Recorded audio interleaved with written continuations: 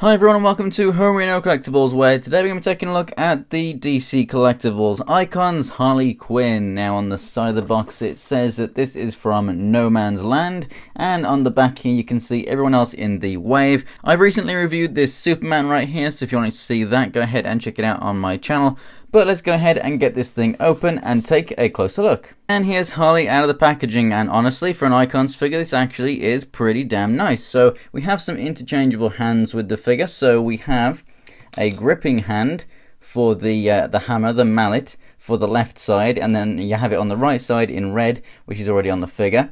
You have the trigger finger hand, which is already in the left side. There is only one for that, so you can hold the hammer in either hand, but there's only one for the gun, and that is on the left. And then you get a pair of fists as well, obviously, one red, one black, so that you have one for each side.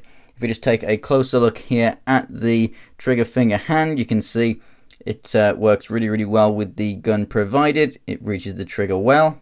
And as you can see, the gun looks pretty nice there as well. The cork has some really nice detail in there, makes it look quite realistic, and you've got some nice paint wash on the silver on the gun, so it's a little bit grimy, a little bit dirty, which is pretty nice. The mallet itself, you have the nice red handle there, which does actually have some black in there with the wraps, which makes that look pretty cool. And then over on the end we have a really nice wood effect, and it's painted really nicely. It has some decent weight to it, and it fits inside the hand pretty well. If you start getting down here, it does get quite thin, but it's not going to come out at all. She doesn't really hold it very well. It may slip down, but if you get her into a certain pose, you can rest it in place, but she will hold it wherever it's just much easier to hold here. As you can see, it doesn't really slip out of the hand if she holds it at the grip. So as for the paint detail on the figure, I think the eyes are painted a lot better than on that Superman. You can't really see all the dots or anything in there. You got some nice washes and stuff around those eyes as well. You got a bit of red on the cheeks, and the lips are painted pretty nicely. These parts right here are softer rubbery plastics, and they're not going to get in your way, and they're not going to snap off or anything, so that's quite nice. However, I would be kind of careful of these pieces on the head, because they are actually just the harder plastic like the rest of the figure. So if you handle those when you turn the head, you may snap those off. I don't really know just how strong those would be, so make sure you actually hold the head like that when you turn it.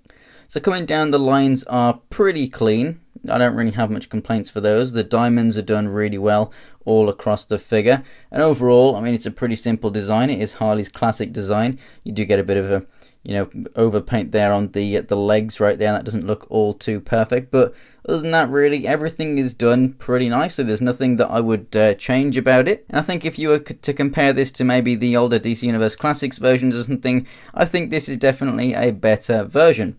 So let's go ahead and take a look at the articulation. Head's on a ball joint, so it can look left and right. Not much up, not really that much down either, but it can pivot side to side. Shoulders come out to the side and rotate all the way around. You've got a rotation in the upper part of the arm. Double jointed elbows, which work really well. Take note, Superman. Rotation and the hinge there at the wrist. So as for the upper part of the torso, it can move left and right, pivot left and right, and crunch a little forward and back. And then down at the bottom section, it crunches forward a little bit, but moves back quite a lot. I wish it moved forward as much as it moved back, but it's pretty decent articulation nonetheless. The hips move out to the side all the way. They go forward. They do kind of rotate outwards, but because it's on just a ball joint in here, you can kind of rotate the leg around a little bit, so it does still go straight.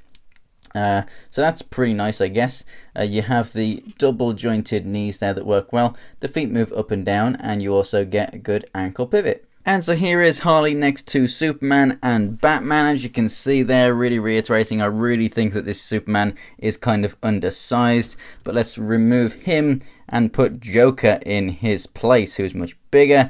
And these two look absolutely great together. Again, Batman, I think, is a little undersized right here.